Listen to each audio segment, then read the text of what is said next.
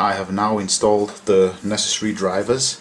I have connected the computer part, which is my ground station now, to do the setup.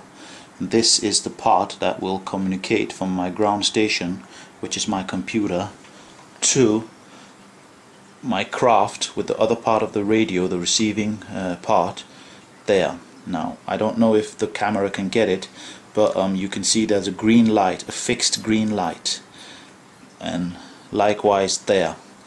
That means the two units are paired, and they function with the frequency hopping technology, so it's quite stable. And there's also a red light which blinks from time to time when the two units are communicating. I haven't connected them yet, so they are not speaking to each other, but we'll come to that soon. As you can see, my battery is connected. You cannot power your unit with the USB when you're setting up the radio. As I said, they use the same ports. So you go into your mission planner. The procedure is very similar to when you're connecting with the USB.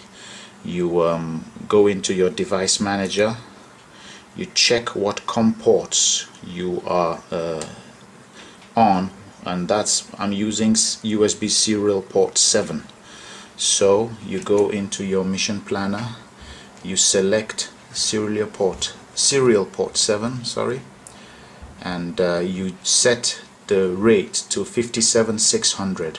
That is what is recommended in the wiki, and I've just done that myself, and I'll just click on connect and see if they connect.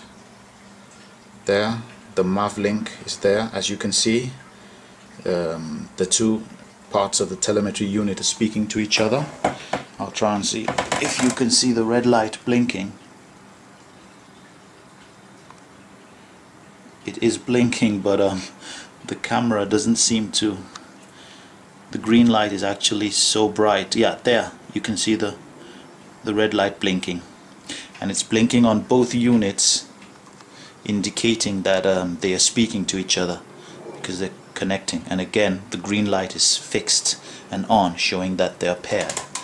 So all seems to be working well. My ground station part of it and my air part of the radio. Now you go into your what you do is, I'll disconnect. Now I'm not connected. You go into your configuration, which is that tab there. You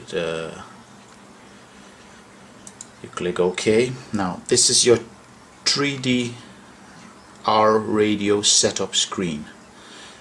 It's within the mission planner itself, and under the configuration tab, now you click load settings. It will load the default values, and you can now work on changing them from there. Note there are two columns. This is the ground station part, and this is the part of the radio on your craft. So you click on load settings.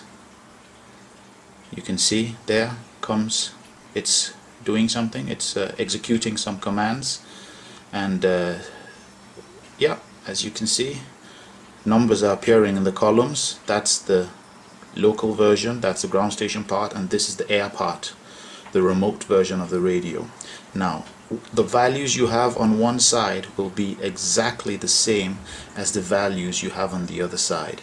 In the wiki they explain what all the values are, but they are actually self-explanatory. One thing to note is that the airspeed is set default to 64. They recommend you keep it at 64. If you keep it at 64, you'd have about a kilometer range for your telemetry. That is actually more than enough for me, because when my craft is more than a kilometer away, I wouldn't risk controlling it with anything apart from my radio sender itself.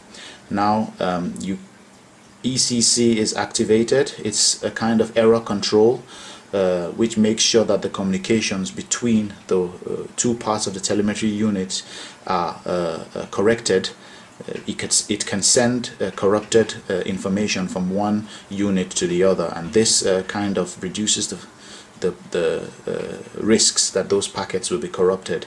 It's explained in the wiki. The MAV link is also ticked, and op resend is ticked. This is exactly the default values I have kept. You can see I'm operating on the 433 to 434 megahertz frequencies.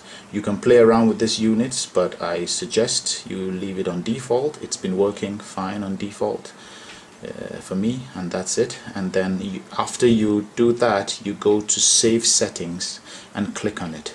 That will save the settings in both your remote part of the radio and the ground station. That's the local version of the radio. Now that's how to set up your 3D radio.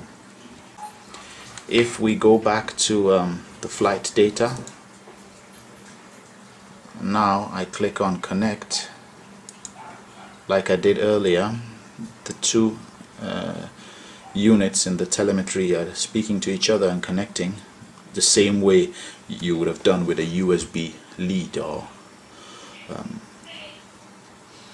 manually connecting.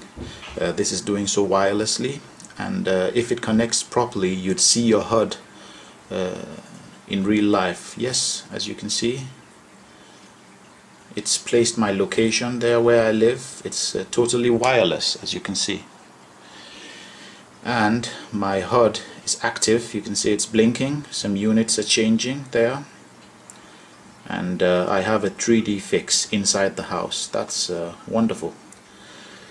So this is how to use a computer, a PC, as your ground station. I'll just show you now how to use Android device, a smartphone or a tablet.